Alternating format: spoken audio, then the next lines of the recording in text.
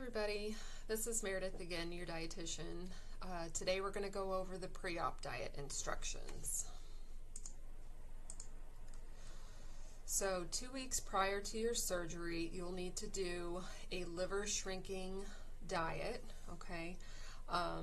This is for 2 weeks exactly before your surgery. It's mostly a full liquid diet, so you're doing your protein shakes, your protein supplements, trying to get in about 3 a day, so one for breakfast, lunch, and dinner on most days, plus drinking plenty of water and other sugar-free fluids throughout the day, so things like Gatorade Zero, Crystal Light, things like that. You can also sip on broth, sugar-free Jell-O, and have sugar-free popsicles along with herbal teas and decaf coffee. So in addition to that full liquid diet, you do get to eat 4 real food meals in this 2-week time period, okay? Usually people will do twice in the first week and then twice in the second week just to kind of space everything out, okay? But you get to pick the days, and you get to pick which meal it's for. It can be for breakfast or lunch or dinner, it doesn't matter. Just as long as those 4 real food meals are only protein and vegetables, okay? So here are some examples like chicken and broccoli, salmon and asparagus, turkey and green beans, something like that. Just nothing breaded or fried. Super important during this time to make sure you avoid certain things, so especially added sugars, so eliminating things like juice, soda, sweet tea, sugary coffee drinks, energy drinks, sports drinks, things like that. So no sugars, no starches, no fruit, caffeine, or alcohol during this time. The day before surgery, you will need to go to all clear liquids. This is water consistency. Okay, that's what clear liquids means. It's watery. So you can do broth, the sugar-free Jell-O, the sugar-free popsicles, and I do encourage you to find some clear liquid protein supplements that you can drink on that day so that you don't feel like you're extremely hungry, okay? And there are no color restrictions, so you can do reds and purples and pinks and so forth. Okay, so clear liquids the day before surgery, nothing to eat or drink, nothing by mouth after midnight. Then it will be clear liquids while you're in the hospital, which is usually 1 to 2 nights. Okay, and so they'll bring you clear liquid trays while you're there. No need to worry about bringing anything with you. Then as soon as you get home from the hospital, you will go back to all full liquids, okay? So these are thicker liquids like your protein supplements, low sugar creamy yogurt, sugar-free pudding, creamy soups with no chunks, along with you can do the milky creamy protein shakes. But your priority is to stay hydrated, okay? So this is going to require you to take very small, very frequent sips of fluids, okay? Before you leave the hospital, they're going to encourage you to take about 1 ounce every 15 minutes during the day, okay? So you're going to be sipping on fluids like it is your job, okay? So sip, sip, sip, super important. And you stay on full liquids until you come back in for your 10 to 14 day post-op appointment. And then we'll see how you're doing, and we'll make sure you're ready to move on to the next stage, and we'll cover it at that time, okay? So if you need a reminder about the full liquid stage, it's on page 7 in your nutrition booklet.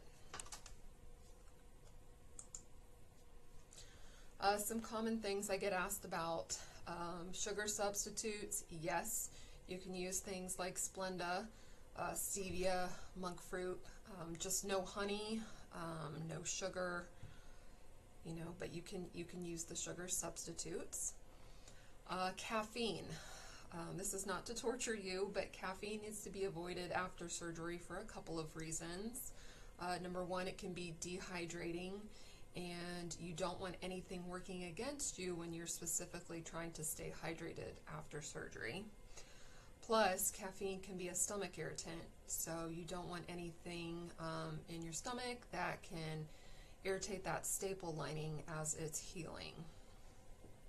Okay, and you want to get caffeine out of your system before surgery, so that you're not going through caffeine withdrawals after just having had surgery. So let's see, if you don't like the protein supplements or you don't tolerate them, I'm going to encourage you to keep trying. Okay, it is very, very normal and common to hear this afterwards.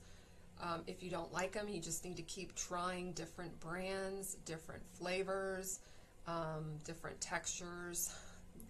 Work your way through that protein supplement list on page 21 and 22 in your booklet. You know, there's all different kinds. GenePro is another thing that comes in very handy after surgery. So GenePro, spelled Genepro, is a protein powder. It's unflavored and unsweetened, so it's very versatile, and you can mix it into a lot of different things. So it does come in very handy. So look into getting that. Do a Google search or search in some of your bariatric communities, and I'm sure you'll see lots of posts about it. But you got to keep trying. There's no way around it. If you're worried about feeling hungry while on the pre-op diet, that's a legitimate concern. Just remember, you know, stay hydrated, drink lots of water, and sugar-free electrolyte drinks. So like your Gatorade Zeros, those types of drinks. Make sure to max out the protein. So if you were, let's say, drinking a protein supplement that has 20 grams of protein and it's not cutting it for you, look for one that has 30 grams of protein per serving. Okay, it could be a matter of 60 grams of protein a day versus 90 grams of protein a day, depending on which ones you choose. And also sip on bone broth. So bone broth, just the fact that it's more savory, and bone broth has protein, a little bit of protein in it, can help you feel a little bit more satisfied too. And as far as condiments, just avoid the sugary ones. You know, regular barbecue sauce and ketchup. Look for the, you can use the sugar-free varieties if you can find those, and sugary dressings. Just look at the sugar content on the nutrition label. But avoid ones that tend to be higher in sugar, like some Asian dressings, French, Catalina, things like that. And if you have any questions still about the pre-op diet, you can either listen to this video again or as many times as you want. You can call and ask questions or email me. But be sure to refer back to the Bariatric Nutrition Manual, especially pages 6 and 7 and 20 through 22. Should answer the majority of your questions about what you can have and what you can't have. It's pretty straightforward, but if you do have questions still, just let me know. I'm happy to help out. And then after this video, you'll take the quiz. There's a link to take a quiz in that email, and so do that, and when I see your name and date of birth come through, I will mark that you've completed your Nutrition 201 clearance, okay, for the pre-op diet, and you should be good to go. Thanks.